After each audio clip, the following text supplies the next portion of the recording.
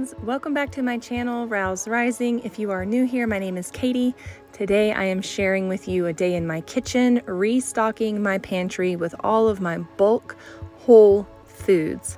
As you can see right here, I'm gathering up all of my empty jars, and one of the ways that I manage my bulk food, because as you can see I have a big 5-gallon bucket of oatmeal, but the way that I manage it is I run through all of my stuff. So I'll run through this oatmeal, I'll get it to empty.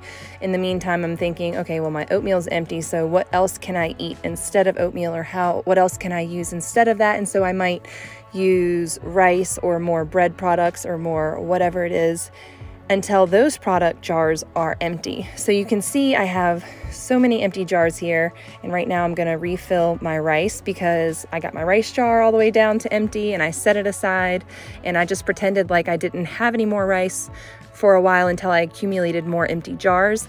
And then you're gonna see that I'm gonna start refilling my grain jars. So I ran out of grain.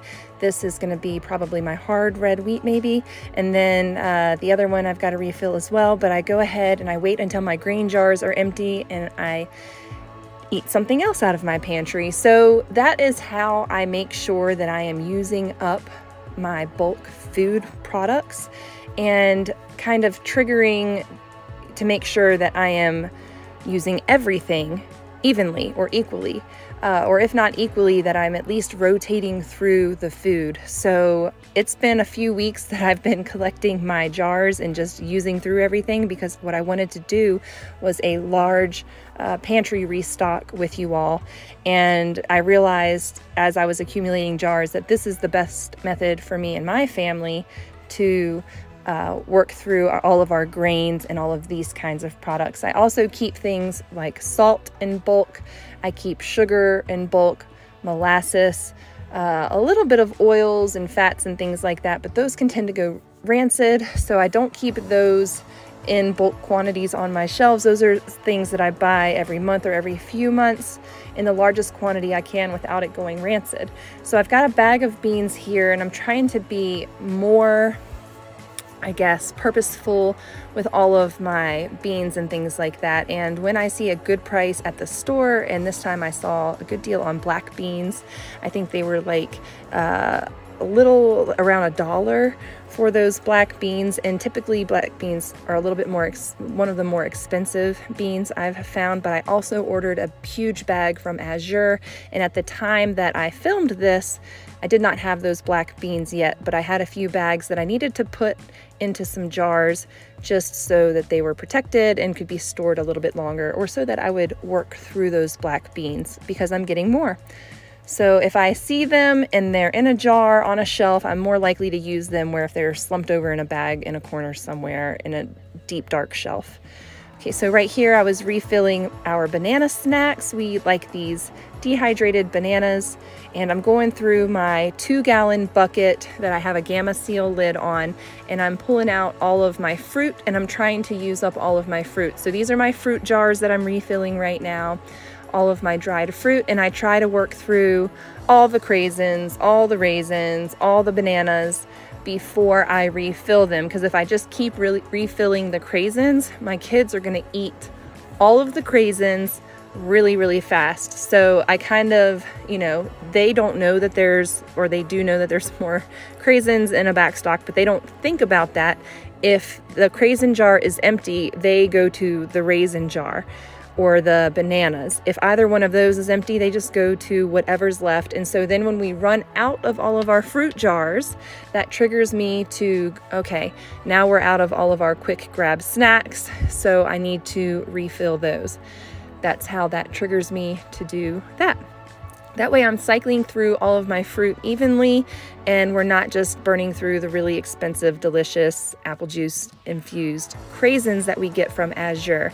So I've been buying all of my dried fruits and things from Azure because I can get organic dried fruits from there, and that's something that I haven't been able to find in the grocery store as much. Occasionally I can find organic dried fruits for a reasonable price at the grocery outlet, and when I find that, I do go ahead and grab that if I can, and I'll buy a larger quantity. So I grabbed some craisins because I knew that I was running out of my Azure craisins, so I grabbed a bag of the sweetened craisins from the restaurant supply store just to kind of get us through until my next Azure order.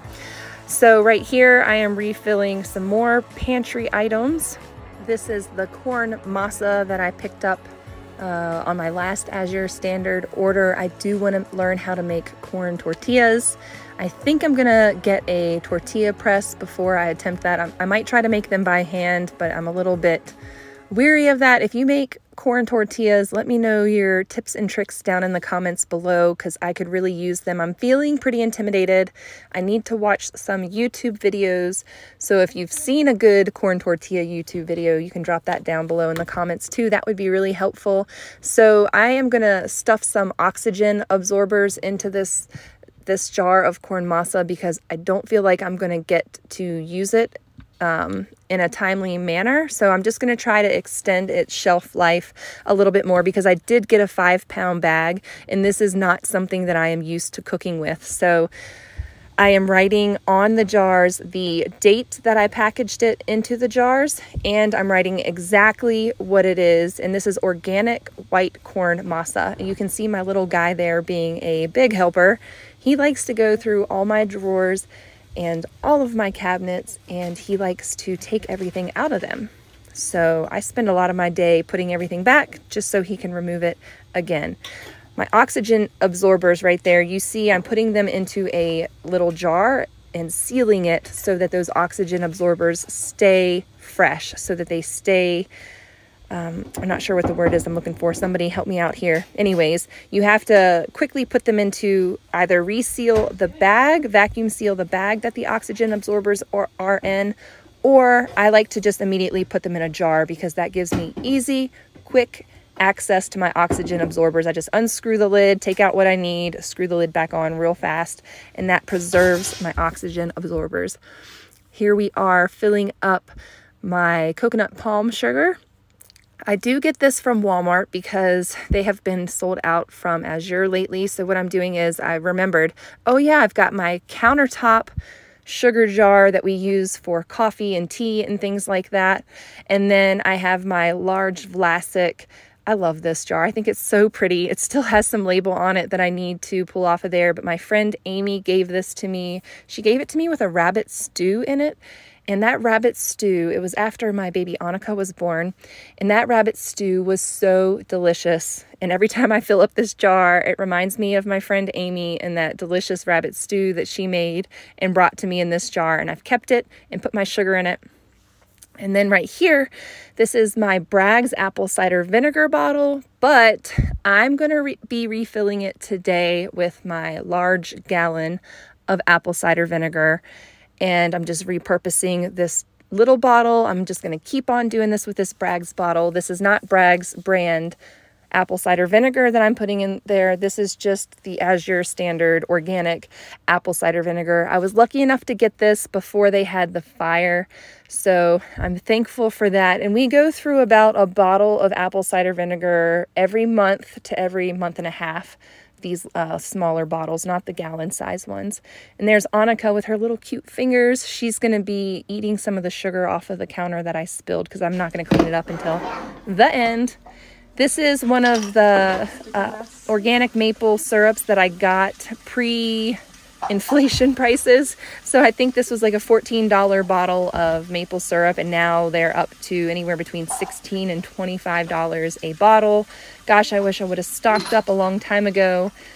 I should probably go ahead and stock up now, but I'm looking at that 3 gallons of maple syrup that Azure has. They do have that on their website, and it's the kind that you can just keep pouring from and it stays fresh. So again, I'm just putting some more beans into a jar, and I am going to suck all of the air out of this jar, remove all the oxygen, and these beans are going to sit on the shelf in my long-term storage. And I'm cutting off the label And I'm going to stick this label in the jar because it also has the cooking directions. And beans are pretty easy to cook. You just cover them with about 1 inch of water and you just let them cook on low for a long time after you've soaked them or not, but soaking them helps. So I know how to cook beans, but this is in case of my absence for whatever reason, that whoever stumbles upon this jar of black-eyed peas, they can know how to cook them. So just trying to be smart there. And I'm using my Game Saver with a ball vacuum sealer attachment. And I'll link this down below for you to check out. And everything in this video will be linked down in this video's description. A lot of my links are affiliate links, and that just means that it costs you nothing extra, but I get a little kickback or a small percentage. Typically it's about 10% of every sale. Every little bit helps our family, and so I'm happy to share those links with you. A lot of times my links do have discounts or discount codes along with them, so those will be linked along with the products in this video's description or the websites. A lot of times you can use my discount codes on the whole website and not just a particular product. So check those out if you are in need. I have things like the Redmond's Real Salt. You can get 10% off of anything on their website when you use my code ROUSERISING. And then I'll also link these items that I am showing you right here, the vacuum sealer and the vacuum sealer jar attachment. Those will be linked below from Amazon. This is my soap dispenser, and I have a large gallon or a couple gallon, how many is this? I'm not sure. A large thing of dish soap. And again, I'm buying all of this stuff bulk from Azure because it's saving me so much money and time. I don't have to buy this at the grocery store because let me tell you, I forget to buy soap all the time from the grocery store. Every time I'm out, I forget to buy it, or every time I'm nearly out, it takes me a few trips to remember to get it because I'm terrible at keeping a list. And I really like this Smiley Suds dish soap. It is unscented, and we prefer that for washing our dishes. And if I can remember to next month, I'm going to get their dishwashing detergent as well. And it comes in a pour spout bottle like this, but it is powder. And then you can just pour it into your dishwasher. And yep, can't wait to get that too. But every month I'm just trying to remember to add on 1 cleaning supplies in bulk because budget purposes. So I encourage you to do that too. If you just get 1 thing a month in bulk, then you are going to save money in the long run. And eventually you're going to have so many bulk products around your home, and you're going to be set to where you won't have to go to the store for a month or for 2 months or 3 months. It's going to be wonderful. It's going to save you so much time and so much money. I know I've been grateful to be able to get these products myself. This is the Redmond salt I was talking about. I picked up their 10-pound pail of Redmond salt. And what I like to do is I fill 1 large jar to keep in my pantry right there behind me, my white pantry. And then I also like to have a smaller jar that I keep on the counter for easy access because I make bread dough or bread almost daily, and we use a lot of salt in our cooking. So it's convenient for me to have salt in multiple containers nearby. And then this is how I cycle through it. So when my quart-sized jar runs out of salt, and there's another little container, not the one I just kicked out of the way, but I have a salt container on my counter. But when this quart jar runs out, I just refill it and keep it back there behind me, easy access. And then the 10-pound pail goes and gets stored away. And then I bring it out when I bring out all of my other pantry supplies, because when I run through this salt, I have some backup salt in my cabinet too, just some normal Morton's sea salt. And a lot of times I will use that Morton's sea salt until I get to my pantry restocking phase of the year. Here I am restocking the rice again because you guys know we've been eating a lot of rice lately, and this restock is happening over about a week's time. Where I can get a little bit done one day and then the next day, it's always crazy around here. So I just tried to film when I was refilling my jars, and rice gets refilled about every week or maybe even sooner than that, because I have to refill it again as I'm editing this video. We are down to like 1 cup remaining in this large half-gallon size jar. So I just keep cycling through, and I actually need to put all of my bulk rice into my 5-gallon buckets, but I haven't done that yet. Life's been crazy, getting the garden going and everything, trying to fight off the deer. And I am going to bust into this 10-pound bag of flour that you guys saw me vacuum seal. I vacuum sealed it for the purpose of that video, just to demonstrate that you can vacuum seal flour to help keep it. So if you're not milling your own flour, you vacuum seal the bags that you're buying at the store, and that's going to preserve it longer. You also want to make sure that you're freezing your bags of flour before you vacuum seal them, just to make sure that you're freezing any eggs or anything that could be in your bag of flour, any little bugs. So I did that, and then I let it come to room temperature, and I vacuum sealed it, and I threw it up on the shelf. I did notice when I dumped it into my bucket, this flour was really clumpy, and I'm not sure if it's just because of the type of flour that it is. It is a unifying whole wheat bread flour, and I don't know if it absorbed a little bit of moisture maybe in the freezer, but it's been sitting out for a good 2 weeks before I vacuum sealed it, and then it was sitting out for another couple weeks. So it's nice and dry. I don't notice that it has any moisture in it, but I just noticed it was clumpy. So I'm filling up my flour containers because I'm going to use this up. I have a lot of grains that I am just saving, and I've decided I'm going to use up all of my flour stores now and use or save my grains once I'm done with flour. And while I can buy flour in the store, I will.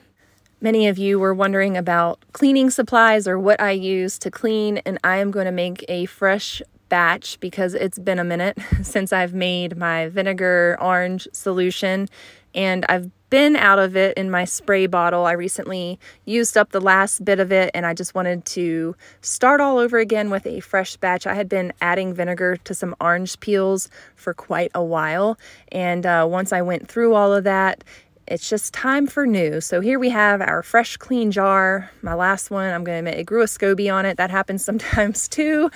If you know what a SCOBY is, it's a symbiotic culture of bacteria and yeast, and often it's associated with kombucha, but you can form it on vinegars and things like that. So today I am just going to be making a fresh batch of cleaner to restock my home with my vinegar cleaner. And I'm going to show you a way to speed up the process because, like I said, my spray bottle is empty. I do that. I just run through everything until everything gets empty, and then when I have time, I do the refill.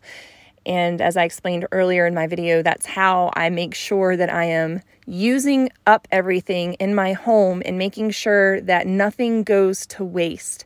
So as I'm peeling these oranges, my kids are coming along and they're eating all the oranges. They're so excited because they love peeled oranges. A lot of times I cut up their oranges just because it's easier.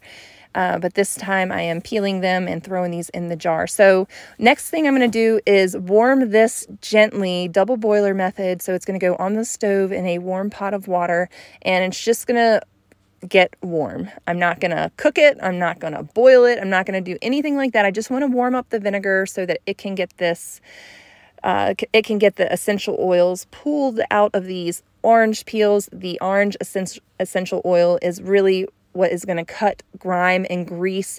That's going to be the grease cutter, the grime cutter in this cleaning solution that we're making today. And of course, obligatory bread picture, because y'all know bread is life around here and we love it. If you haven't already, click the subscribe button and the notification bell because I'm going to be sharing with you an amazing sourdough chocolate birthday cake. I want to thank you so much for watching today. Give this video a thumbs up. Until next time, bye!